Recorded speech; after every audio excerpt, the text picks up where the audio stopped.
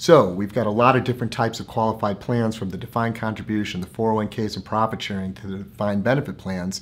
The most conservative and guarantees all the benefits, the fully insured 412(b)(3)s, but we also have, for people that want to take a little more risk and invest in the market, traditional defined benefit plans and cash balance plans.